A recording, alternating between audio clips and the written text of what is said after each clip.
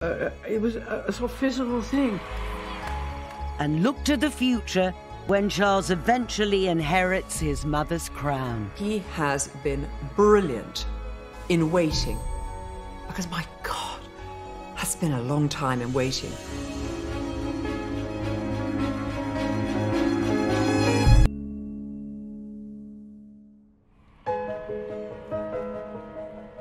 Queen Elizabeth II is the ultimate matriarch. At 93, she's Britain's longest-serving monarch. As a young woman, she pledged her life to one of service and duty. I declare before you all that my whole life, whether it be long or short, shall be devoted to your service.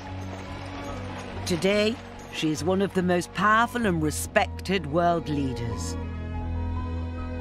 So how has the Queen managed to adapt to the changing decades? And what qualities will Charles need to make the crown his own? The Queen's discretion, I think, is her secret weapon. She very, very, very seldom puts her foot wrong. I don't think she would ever, ever pull herself up to her full height. She's just not that sort of woman. And that, I think, is one of her secrets, actually. Poise, dignity, gravitas, immense stamina. It is a 24/7 job. It's not one of those jobs that you can say, oh, I'm not going to work today. My lords and members of the House of Commons. As head of state, much of the Queen's work requires a serious, steadfast approach. The Queen works every single day of the year, and when I say work, they are her red boxes. Red boxes have government papers, and she doesn't get these boxes once a day. She sometimes gets them 3 times a day. Yet those that know her reveal she has a much more mischievous side.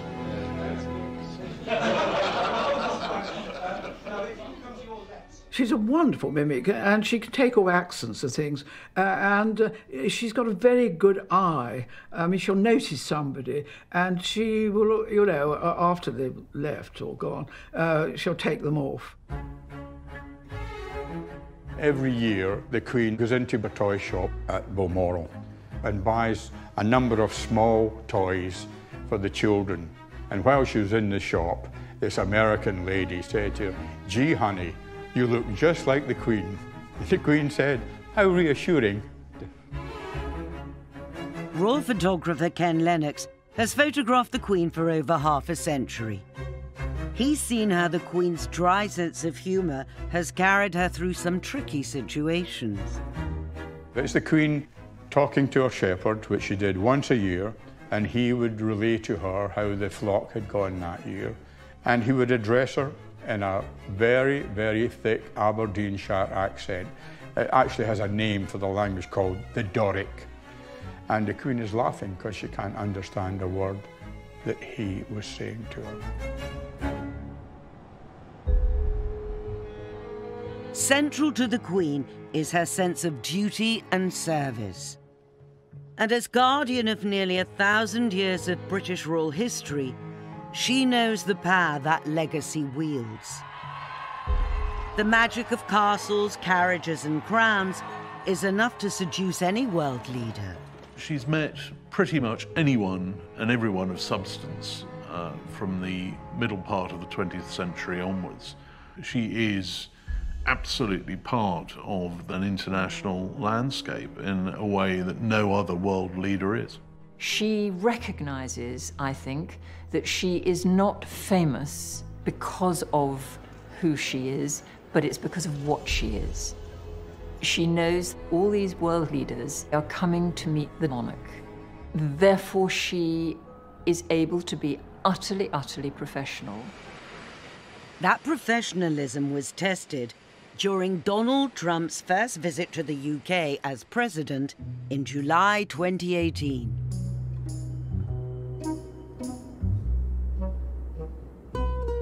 Either he's been very badly briefed or he's forgotten, so that when he meets the Queen, he doesn't bow, as he should have done. And then when they're walking together, he walks in front of her. Nobody walks in front of the Queen. And yet the Queen seems completely unmoved by all of this and just sort of shoos him on a bit. Despite the protocol faux pas, the Queen got on with doing what she does best. They'd only allotted 20 minutes in the diary for this meeting. In fact, it overran by twice that length. It was a huge success by all accounts. She's always going to be the most important person in a room, but she doesn't have a sense of importance. One of her favourite jokes is if a phone goes off, she says, "Oh, that must be somebody very important." So although she has a great sense of herself and, you know, she is the Queen, but she's still Lilibet. Lilibet Windsor was thrust onto the world stage with the sudden death of her father on February the 6th, 1952. A year later, she was crowned Queen, aged just 27. Despite being in the grip of post-war austerity, this was Britain's chance to put on a show. Britain in the early 50s, there is still rationing. It's drab, it's poor, people stand in queues, women wear headscarves. Prime Minister Winston Churchill famously said, "You can't have coronations while there are bailiffs in the house." So Britain had to look great. This couldn't go wrong. There was so much riding on it. It was a huge feat of organisation with 29 bands and 13,000 soldiers. There was a feeling that Britain now had to re-establish itself after war, after austerity, after the end of empire, and royal ceremonial is the best way of waving the flag for brand Britain. A huge wave of cheering travels with her, pouring along the Mall as though it would lift her and carry her on her way. On June the 2nd, 1953, up to 3 million lined the streets of London to witness the arrival of the new Elizabethan age. Waiting at the Abbey was 20-year-old Lady Anne Cook, today Lady Glenconner. I remember standing at the door and suddenly we heard the roar and we knew she's coming, and the roar got louder and louder and louder. And then round the corner came this golden coach. The colour and the music, I mean, it was like a sort of Disney film. I mean, absolutely unreal. Lady Anne had been handpicked to be one of the Queen's 6 maids of honour. We all had to be daughters of earls, marquises or dukes. And we were treated, rather fanciful perhaps to say this, like a girl band.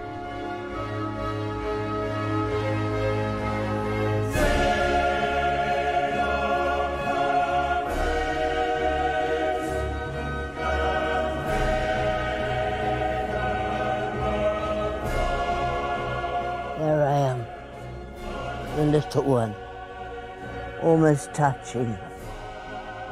Lady Mary Bailey Hamilton was just 19. Today at 85, she's rarely spoken in public about her role as a maid of honour. I got the best place because I was the smallest.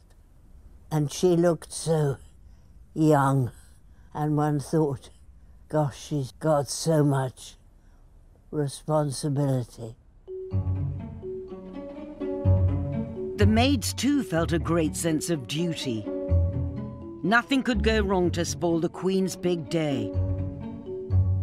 Just in case any of them felt faint, they were issued with a bottle of smelling salts. I had my file of smelling salts in there, not that they did much good. I started to sway. I just, I couldn't see it. Everything was black. I mean, it was awful. I thought, oh my God, I cannot let the Queen down. I mean, I could ruin the whole thing. All the cameras, millions of people all over the world were watching it. Fortunately, one of the Queen's personal ushers, Black Rod, saw what was happening. Suddenly, I had this wonderful arm pinning me to the pillar at the back.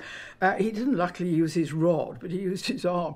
And he kept me, and it was just long enough for me to recover. Oh, here comes the great moment. I may say that crown weighs a ton.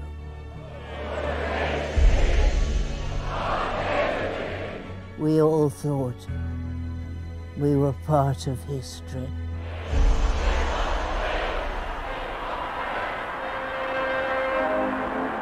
The noise, the love, it was a sort of physical thing.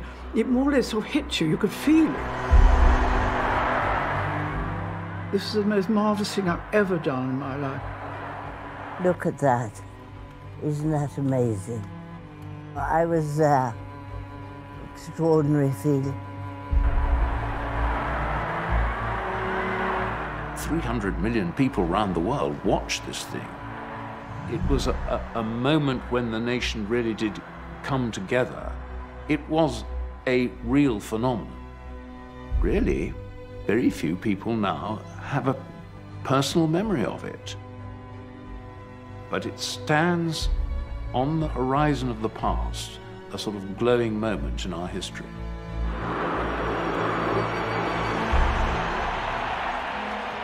Since the coronation, the diminutive Queen has emerged as a giant on the world stage.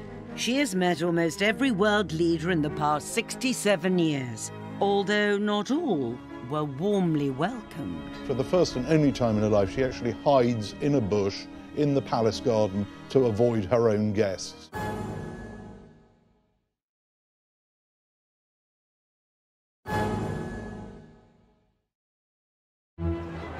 For more than 6 decades, a huge part of the Queen's success has been her visibility. Ever since the spectacle of the coronation, she's gone to extraordinary lengths to be seen. Not only in Britain, but around the world. The Queen's job is terribly easy and impossibly difficult. She has to smile and wave, and she's pretty good at doing that. But she also has to relate to her subject. She can't just be the gloved hand in the gold coach. She has to be seen, as she says, to be believed. She knows that people have come to see her. She knows how important that is. She recognizes that there's something that is a big deal in people's lives, something that they will talk to their children and their grandchildren about the day they met the Queen. I remember in Kingston, Jamaica, the Queen was determined to do a walkabout. She said, I'm Queen of Jamaica, I will go to downtown Kingston. So she began this walkabout, and the ladies are saying, nice, nice, nice, and they're putting their arms around her. I'm afraid the bodyguards practically lifted her up and threw her into the back of the Land Rover. But she wanted to be seen, and she wanted to meet the ordinary people. Wesley Kerr was royal correspondent throughout the 90s. He regularly accompanied the Queen on overseas visits. She knew that my father was in Jamaica, so she said, did you see your father, Mr. Kerr? And I said, yes, yes, he came down and he said, did he see me?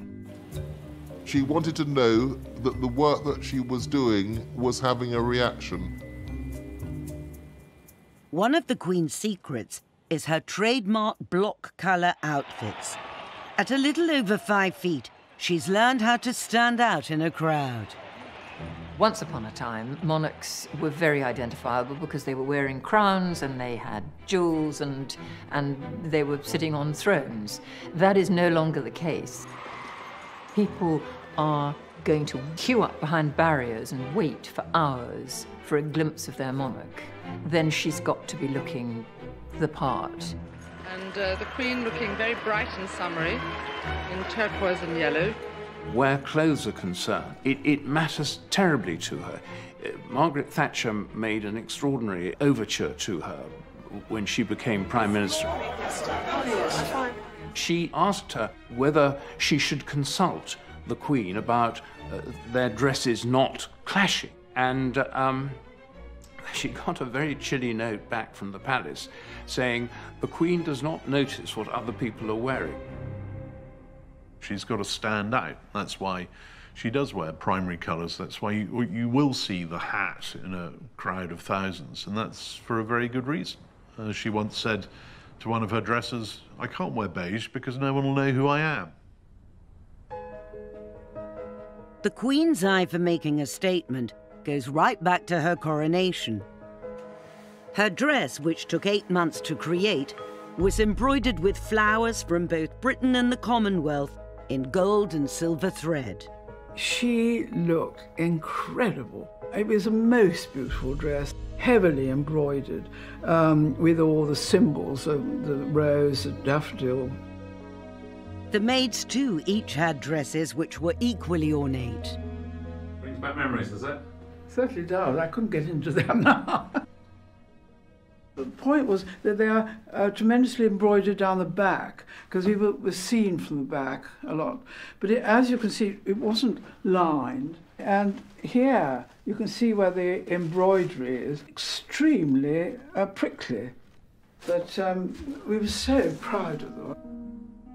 Throughout the months of preparations, every effort was made to keep their dresses a secret. The last rehearsal, we were told to wear our dresses. They said, wear a shawl, you know, to hide it. Well, when we left the Abbey, there was quite a wind, and my shawl got whisked away, and to my horror the next day, front page, she didn't know it was a secret. And I thought, oh, help, how awful. The Duke of Norfolk is bound to ring me up now and say, look, I'm terribly sorry, Anne, but you can't take part. It is a piece of history. Lady Mary has also kept her precious dress. Well, what I think is lovely is that I can show it to my children and grandchildren. I haven't got any great-grandchildren yet, but hopefully I will have soon, and they will think, goodness me, what's that? Because it was very beautiful. This dress is on stamps, it's on coin, you know, everywhere. You turn on the television, quite often there's a picture of the Queen at her coronation with us behind carrying the tray. It's an iconic dress, isn't it? Nearly 70 years later, the coronation still stands as the finest example of British royal pomp and pageantry. As a young queen, Elizabeth was quick to learn the power of perfectly executed royal ceremony.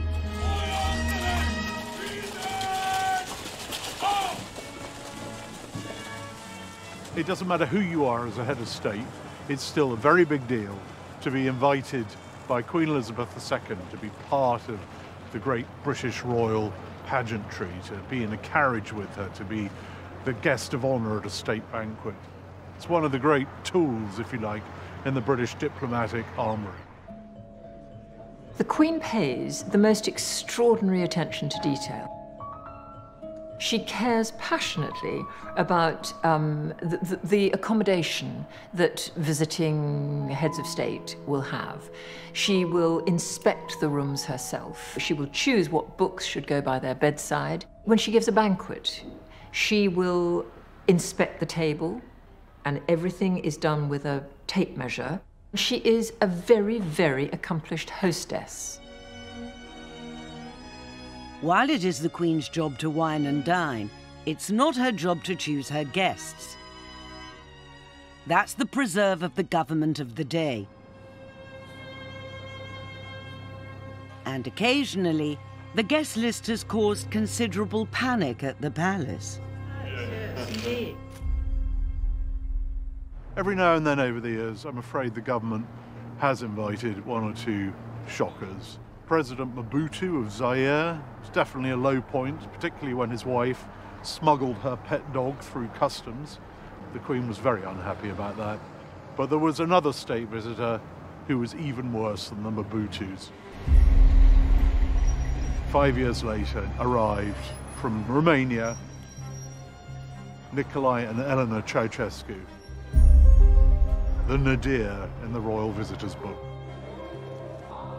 Nicolae Ceausescu ruled communist Romania with an iron grip for nearly 25 years. Yet despite his despotic reputation, by the mid-1970s, he was willing to stand up to the Soviet bloc. The government think maybe this is a man we could do business with behind the Iron Curtain. He may be ghastly. In fact, we know he's ghastly, but let's get him here nonetheless.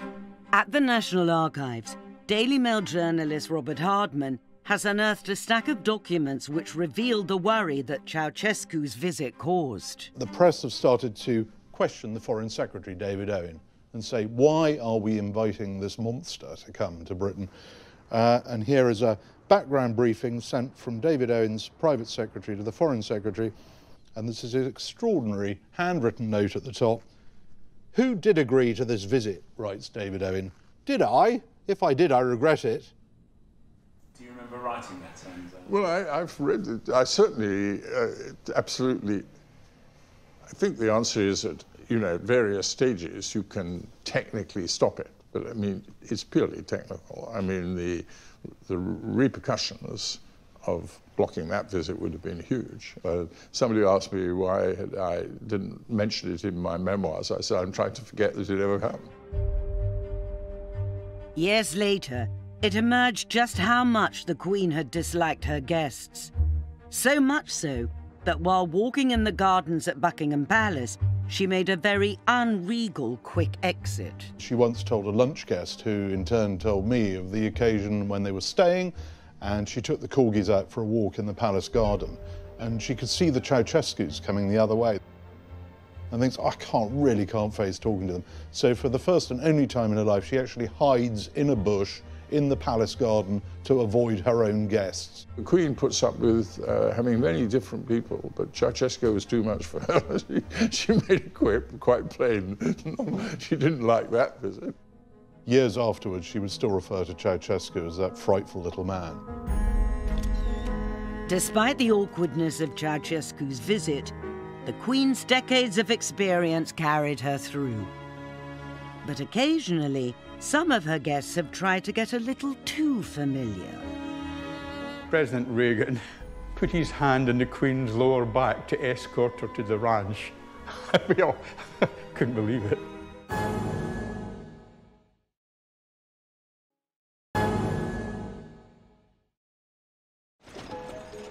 With the Queen's record-breaking reign spanning nearly 7 decades, she has been a constant in an ever-changing political landscape. From the Suez Crisis to the miners' strike, 9/11 to Brexit, the Queen has seen it all.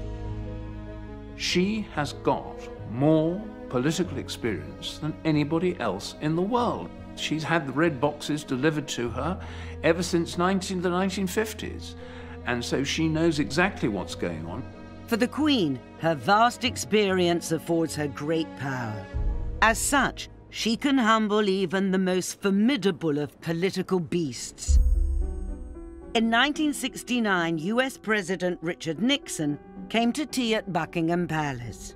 Nixon, a really shrewd politician, extremely hard-nosed, and yet he comes to Buckingham Palace and his knees turn to jelly. It's a most extraordinary thing. I think it's to do with the ineffable prestige of a monarchy that goes back to, you name it, William the Conqueror, Ethelred the Unready. And I think somebody like Nixon realizes that he's touching the hem of history, really. It's magic.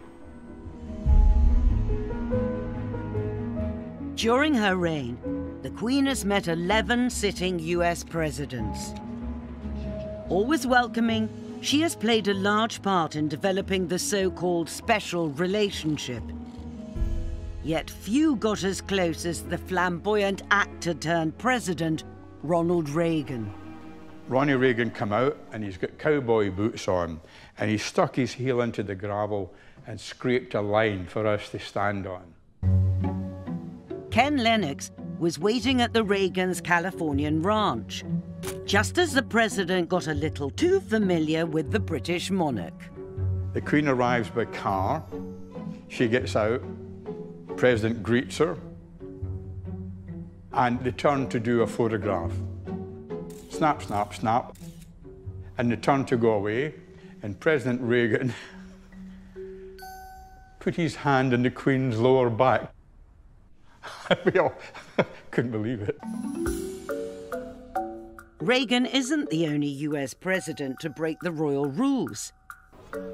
In 2009, Michelle Obama caused a stir when she put her arm around the Queen.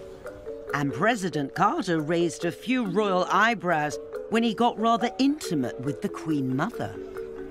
Jimmy Carter kissing the Queen Mother on the lips, and she taking an abrupt step back and saying that, well, no one had done that since her husband died. It's not just over the pond that the Queen works her magic. From day one in the job, she pledged her commitment to the new Commonwealth.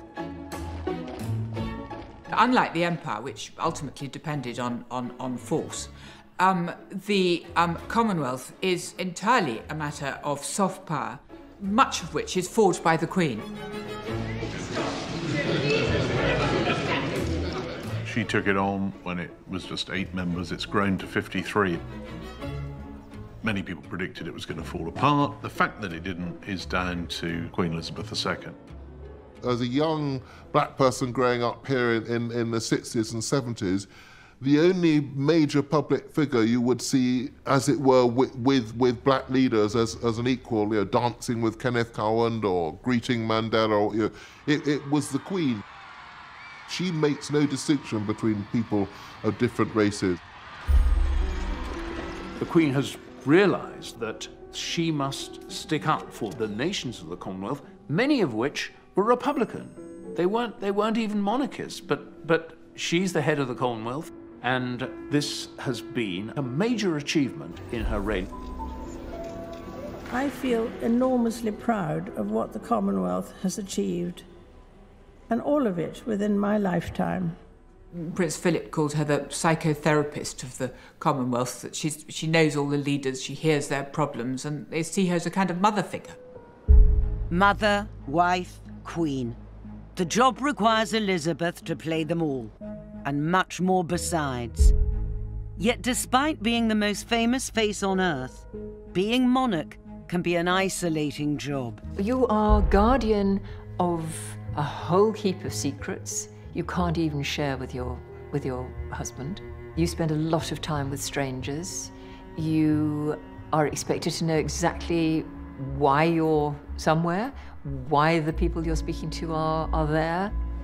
I think it's a very lonely job, a very lonely job. But the Queen has a secret weapon, or as she put it, her strength and stay. Prince Philip, her dashing naval officer whom she married in 1947, has stood beside, or more accurately behind her, for over 70 years. He's not the kind of man you'd expect to follow a few footsteps behind someone else. Very forthright, but he attended to the Queen. He represented her. He did everything that he could to help, and he calls her Cabbage, for goodness sake. Can you imagine calling Queen Cabbage? Ken Lennox was on the wrong end of Prince Philip's forthright approach when he tried to photograph him twice in one day. He spotted me out the side of his eye, turned his head round, marched over to me and said, "Has my face changed so bloody much in 4 hours that you need to re-photograph it?" I just stood there, petrified. Yet despite Philip's brusque nature, when called upon to do his duty, he was the first in line to swear his allegiance to his new Queen.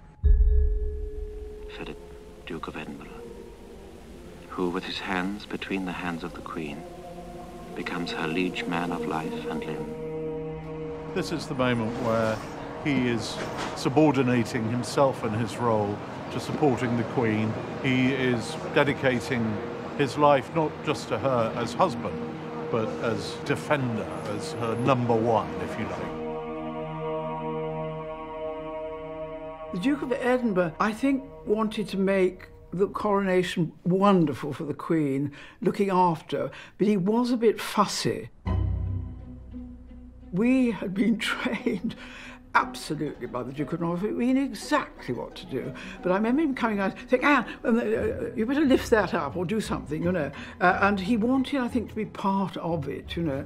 And secretly, one was sort of thinking, oh, do wish he'd go away, you know. we know what to do. After the coronation, the Queen and Prince Philip undertook a marathon 6-month tour of the fledgling Commonwealth, becoming the first ruling British monarch to set foot in Australia and New Zealand. Her arrival sent the locals into a frenzy of patriotic fervour. This is the first time that I have spoken to New Zealanders in their own homeland. There was something almost medieval about that coronation tour. People were completely carried away.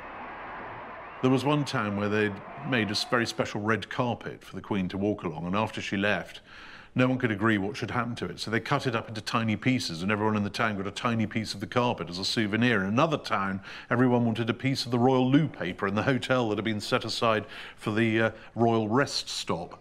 So each person who queued up, and they queued for a very long time, was each handed one sheet of loo paper. Everyone's always pleased to see the Queen, but that country, they pulled out so many of the stops. Some sheep farmers even dyed their sheep red, white and blue.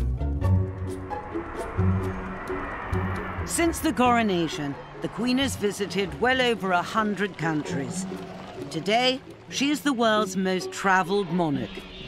To an outsider, it might look like a dream job, but those in the know tell a different story. The royal tours are so organised, you wouldn't believe it. And it's minute by minute. I'm not exaggerating. 9:46, the Queen will arrive to open a new station. 9:49, the Queen will meet the Lord Mayor of such and such. 9:53, the Queen will get into the Royal Land Rover. 9:57, she'll arrive at the park. She will stay at the park for approximately 9 minutes and will receive a bouquet, and so on and so on. It's minute by minute. It's hard work, it's relentless work. I remember in 3 weeks in the Caribbean, she never seemed to sweat. Or I think perspire would be the word, or glow perhaps. She never glowed, never seemed exhausted. With so many people to meet and greet, sticking to the programme is essential. And while the Queen has learned to take her timetable seriously, there have been other royals who haven't always played by the rules. It's very important in these circumstances you do not panic. Linda Chalker was Minister of State for Africa and Overseas Development between 1989 and 1997. She organised several royal tours, including a trip to Nepal where Princess Diana went missing in action. One evening, when we had gone to bed, there was a knock, knock, knock on the front door. Did I know where the princess was? I said, what? She decided, having been invited by the Crown Prince to go out in his motor sports car, to go out with him. He had the roads closed off, and they had a little trip round the roads of Kathmandu. When the errant princess returned, she was unscathed but unrepentant. I said, that was a bit risky, Ma'am, wasn't it? It was all right, she said. It was fun. It's important never to panic, if you can avoid it. Now aged 93, the Queen has more than done her duty for the nation. But what does the future hold for the Crown? We're not anything like prepared. Impossible act to follow.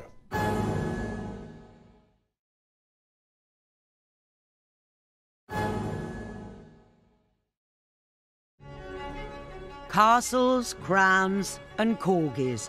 Holding the top job comes with an array of perks. But for the Queen, none of them meant as much as her beloved royal yacht. Dating back to the restoration of the monarchy with Charles II, there have been a succession of royal yachts.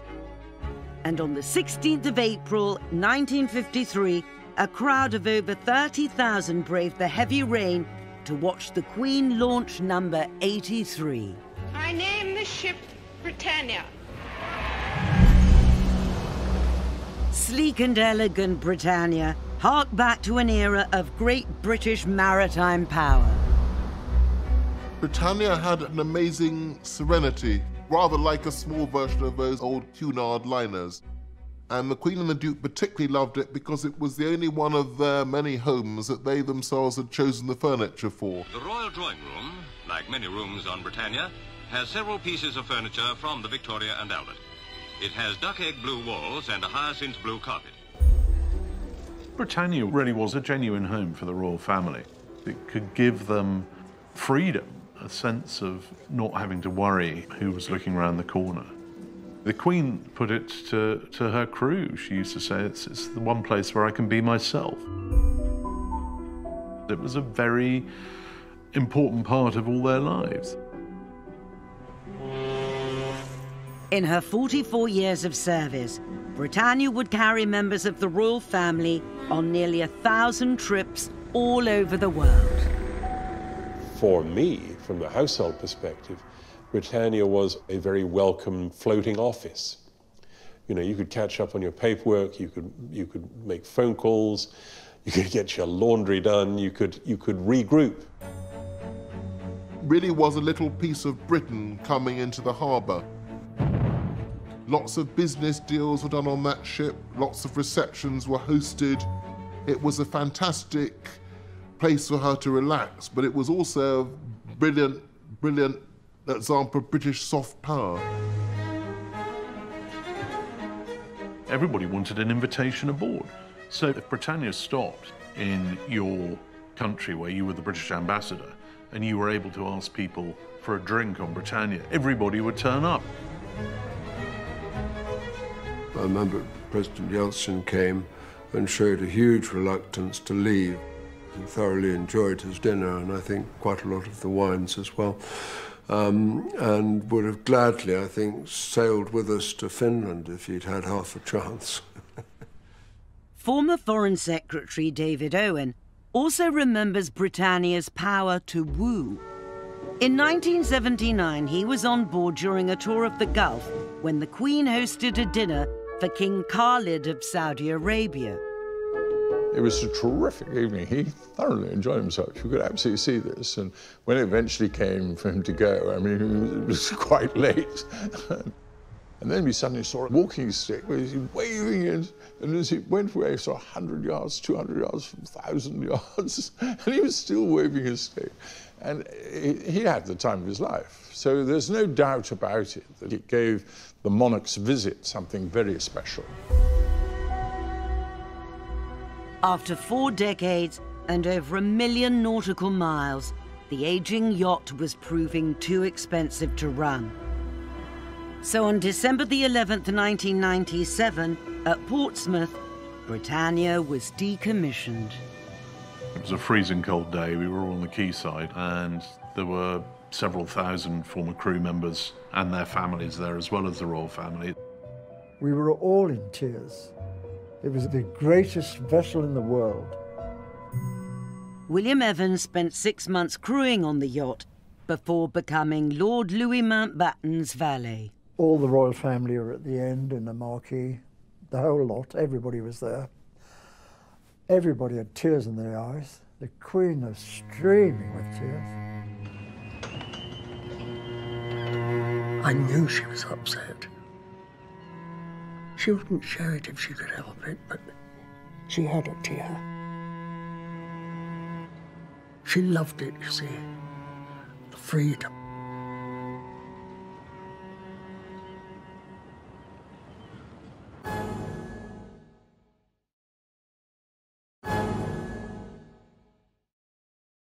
Britannia's decommissioning signalled the end of an era.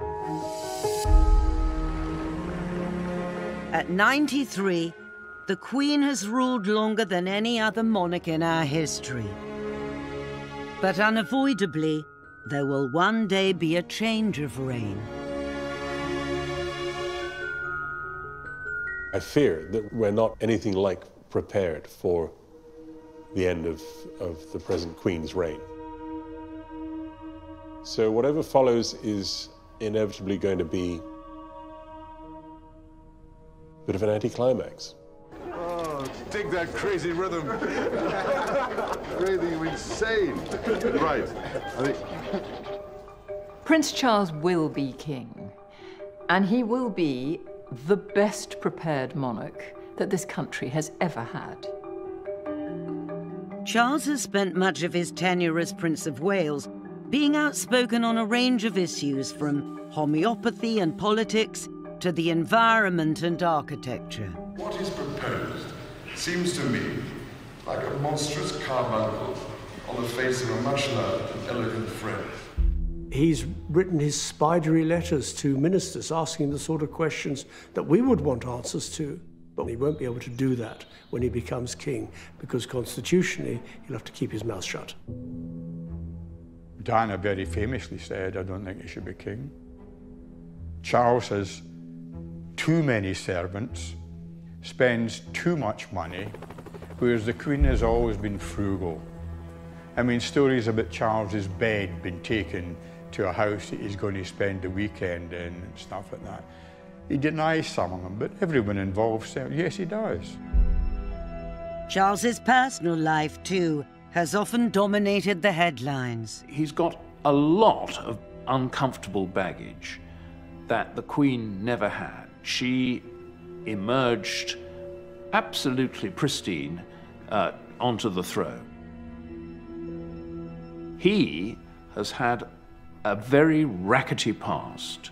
He could do the crucial thing which a monarch shouldn't do, which is to divide opinion rather than unite it.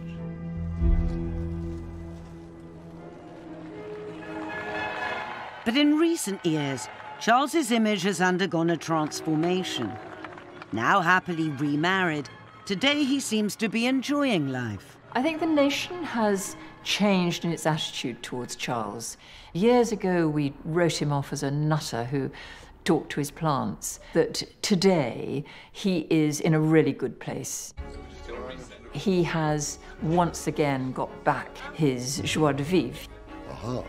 There'll be snow. He laughs again, he jokes, he's relaxed. The potential for a few flurries over Balmoral. Who the hell wrote this script? And I think that makes him a much better prince, and a much better father, and a much better man all round.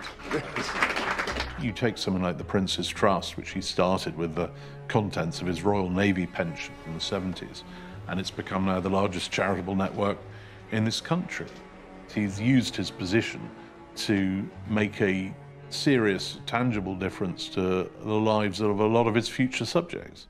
He is a man who is utterly, utterly dedicated to hard work. He has been brilliant in waiting, because, my God, that's been a long time in waiting. Despite Charles's preparedness, he still might have a while to wait yet. I mean, the Queen Mother lived to good old age, and I think the Queen will too. I mean, she's very, very fit. I mean, she's riding. I mean, I saw her riding the other day. Years ago, I remember one of her private secretaries telling her that Queen Juliana of the Netherlands had abdicated. And the Queen just looked at her and said, "Typically Dutch." There is no question the Queen will abdicate. Queen Elizabeth's record-breaking reign has spanned nearly 7 decades of extraordinary economic, technological, and political change. In that time, she has had to balance love with duty. You're not just marrying a person, you're marrying a job. Seen fairy tale marriages become the stuff of nightmares. We were living a lie. We were covering up for the fact that the marriage was dead. Watch her family become embroiled in scandal and gossip. Princess Margaret was so much younger than him, and people were very shocked They felt he'd taken advantage. And suffered great personal tragedy and loss. The flames seemed to be 200 feet high. You could see it in her face. The emotion was palpable. Yet through it all, Queen Elizabeth II has remained resolute. So much so that whilst around the world other monarchies have fallen, the British crown has not only survived, but thrived. Today, the future of the House of Windsor seems assured. It is an institution that works really well for this country because it is set apart from the grubby business of politics. As King Farouk of Egypt said shortly before his own throne went south, very soon there'll only be 5 kings left: the kings of hearts, spades, diamonds, clubs, and the King of England.